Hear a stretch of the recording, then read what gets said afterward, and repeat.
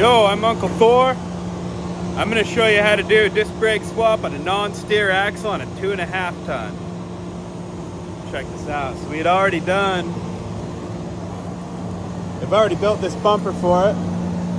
When you get this all finished up after this disc brake swap, you should be able to watch the videos I've already posted on that. Here it is. Here's the hubs. We're going to get all of this apart first. And if you want to see really good descriptions on how to get all this apart mechanically, go and check out Tactics Repair.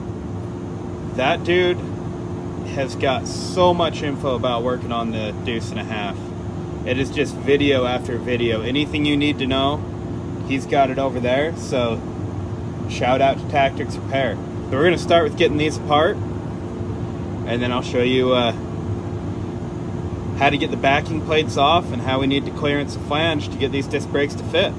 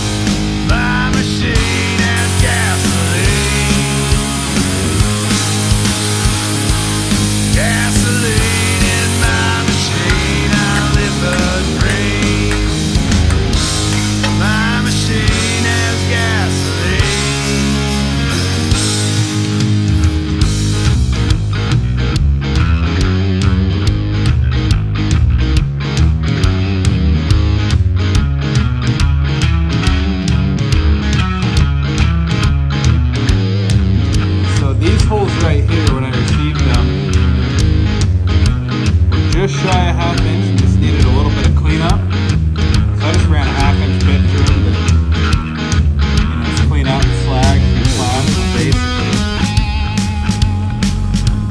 Got the hubs off the truck. We're going to proceed to take this drum off. That's what we do. I'll take both drums off of these after I get these drums off. I'll show you the hardware package and show you what's got to happen here.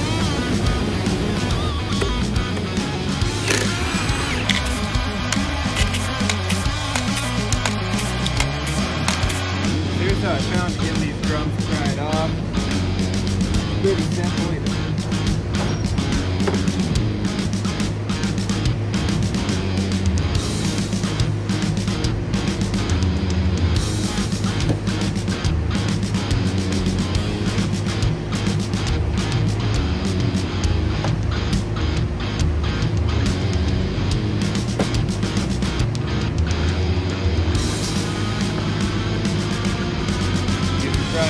Try up on them. Kind of slowly down, slip.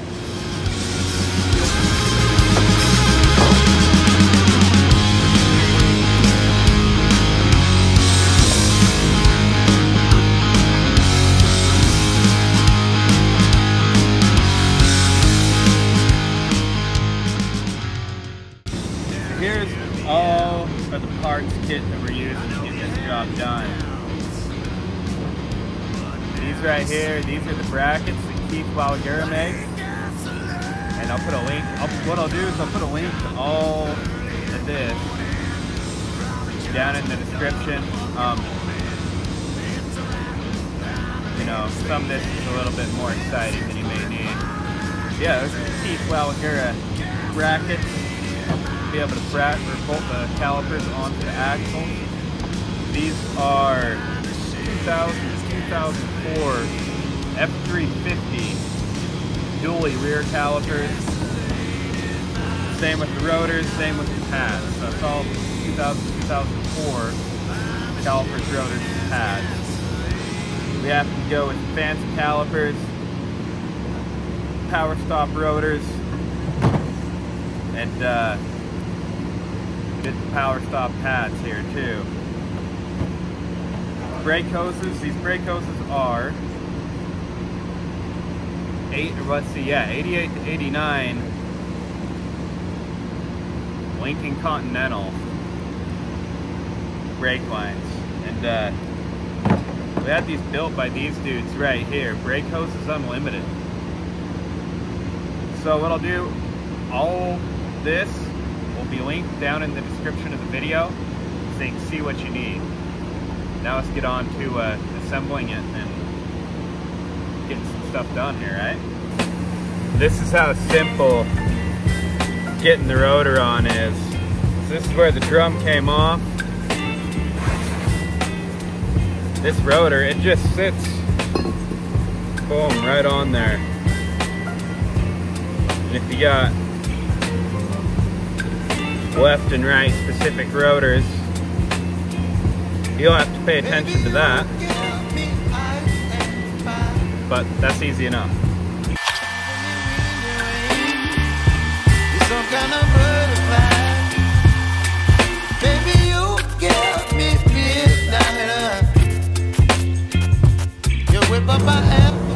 So this backing plate here, we got to get rid of it. Each one of these has 12 steel rivets holding it on. Some guys drill these out. I did drill out one wheel. I just center punched, I just center punched one of these rivets right in the head. Pop it out with a 3/8 drill bit. And it's pretty easy. They drilled okay, but it was time consuming. I got sick of it. So here's the deal. Liquid rivets don't rivet. I'm just going to take the torch and liquefy all 12 of them. Pop this off with a hammer. And then from there I'll be able to show you the flange and how I cleaned it all up.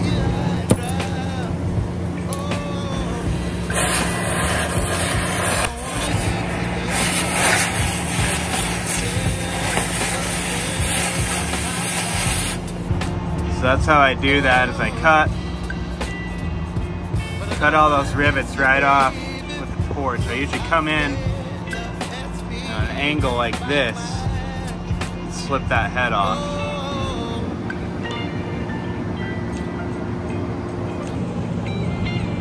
Liquid rivets don't rivet.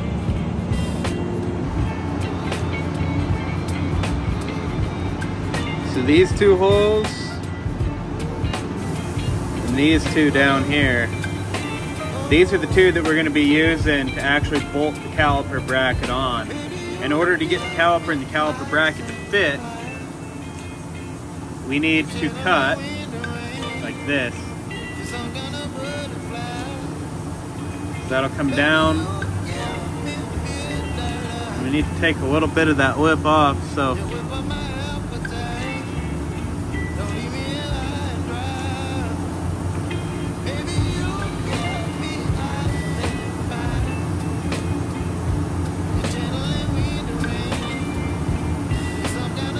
it comes up into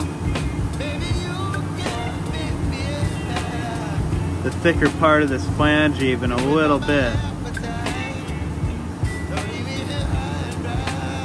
Kind of like that. And that's our mark. We're going to go ahead, plasma cut that piece off, clean up these rivets, get this all cleaned up, get it painted, and start on the other side.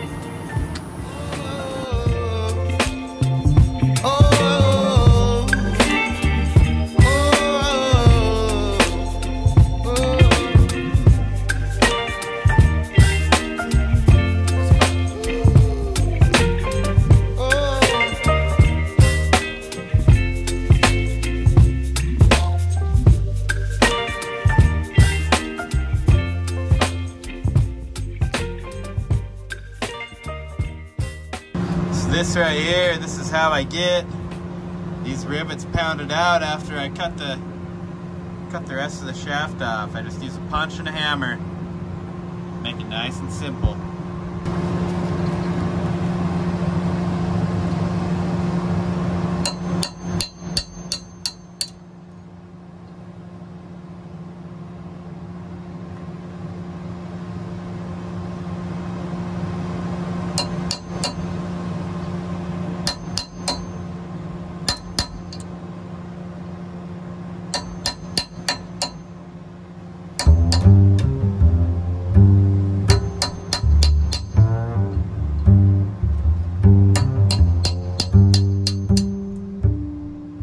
So I'm enlarging these holes up to a 1/2 inch.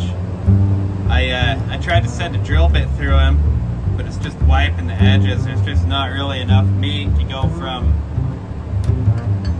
what they originally are up to a 1/2 inch. So I grabbed carbide burr, decided we're just gonna rip through it with the carbide, and that's working pretty good. You know, this is break 3 of 4 on the back of this truck that I've done this way, and it's going really well. Let's check it out.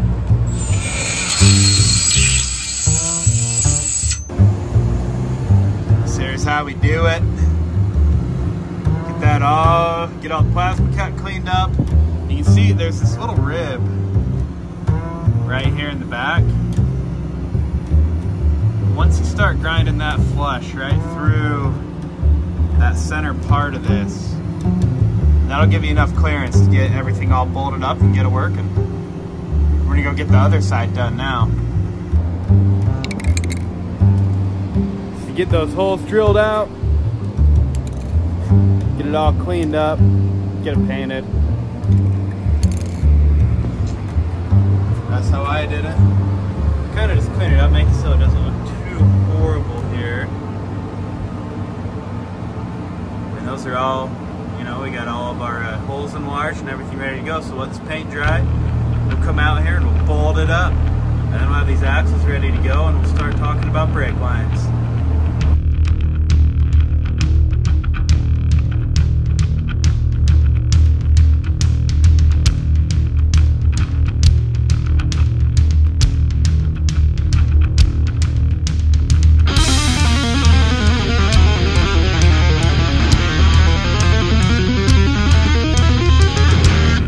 Here's your calipers. One thing that's real cool about this is that these pads, they load up real easy. Once you get them out of the box though, one thing you need to pay attention to is, here's what determines right from left. This bleeder screw here. So when this is installed on the truck, right, so that'd be the passenger side. This would be your driver's side like this. This bleeder screw, it needs to be to the top. These won't bleed out if the bleeder screw's in the bottom. So if you flip it over to the other side of the truck like this, bleeder screw's on the wrong side. You gotta pay attention to that. Otherwise, these are squeaked. These pads load up, just stupid simple. Real nice and convenient like. There's your pad retainer. Pops in, tab goes down, pops in. Just like that. Slide it back a little bit.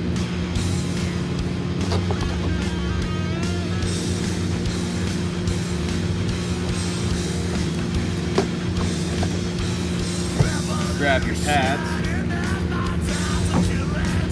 Now thankfully on these guys,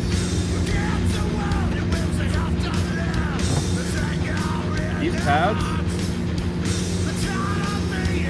100% mirrored. So don't have to worry about right or left. Take your pads. I like to start on this back side first. Hold one clip up with my finger. Use the tab the pad, push it in, lay the pad over. This, take my screwdriver.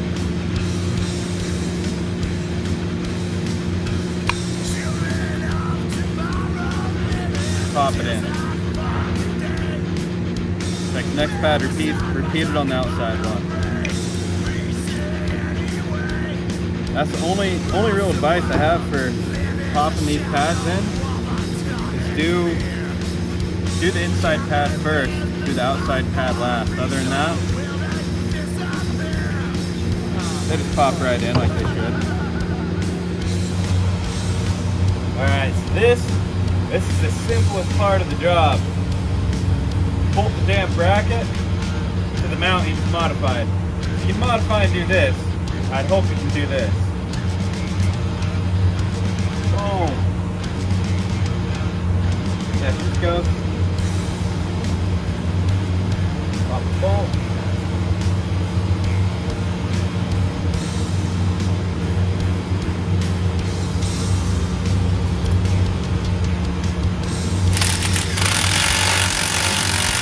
Get the brake brackets on. Get the hubs and the rotors assembled, right? We already assembled the rotor to the hub. Once you're at this point, go ahead, reassemble the hub. That'll be ready to go. Once we get the hub reassembled, we'll pull it on the calipers. So check this out. What I'll do is, well, what I'm going to try to do, right up here, I'm going to put a link to the video that shows you how the hubs go together, all of that. Really cool dude, already does this, he has a huge YouTube channel, so this would be the movie right here. But check this out. Pretty much ready to go. So let's get it back together.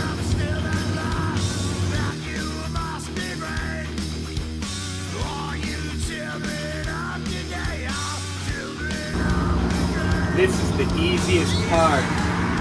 Just got to pull it on the caliper. About to see all of our hard work pay off. Whoa! Now just like this. Whee!